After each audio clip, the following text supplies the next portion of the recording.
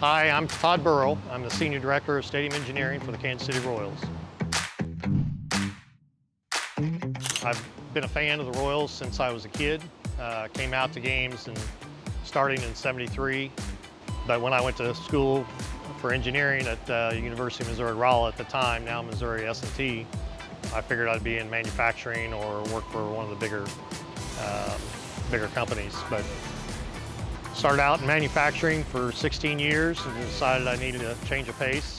A colleague of mine mentioned the job at the Royals. I looked into it, next thing you know, I'm here. And I've been working here for 15 years. So this is the sound room. PA announcer sits up here, the sound engineer sits up here. There's a couple other pieces that I'm involved with. One is the field lights, and the other is the water spectacular controls. So you flip the switch, the sprays will kick up, and it'll start going through this program. There's several different valves that do different things.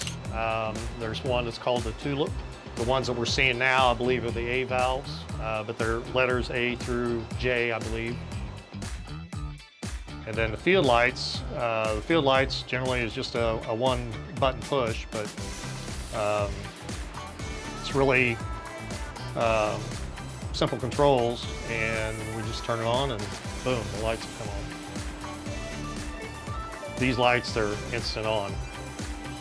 Evergy did a good job of helping us with the rebate. We save $40,000 a year in utilities, and then about $60,000 a year just in the maintenance costs. Facility projects off-season, there's usually 20 to 40. Most of them are simple, but there's usually a handful that are pretty extensive. The Miller light bar is one, the netting and the foul poles is one we did this past year. We knew we had a 50-year-old foul pole. We didn't know the condition of it, so we went ahead and decided to go this route. We replaced it, 22-inch diameter pole, 2-inch wall thickness. So it's very, very sturdy. There's, the netting extends to within 20 feet of the foul pole, and the forces on the foul pole are very significant, much more than what the original foul pole could handle, so that's why we replaced it.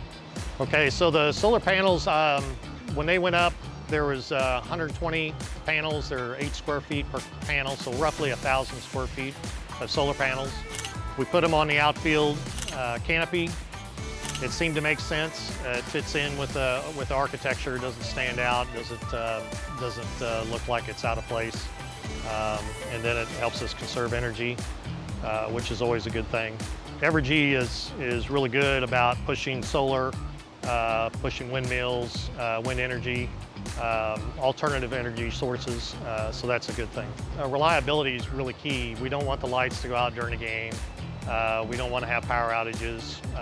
So reliability is a real big key, and Evergy does a good job with the supply of power to the stadium. We have some redundancies built in so that if we do have an issue, it'll be short term, but for the most part, consistency in our power supply has been really good.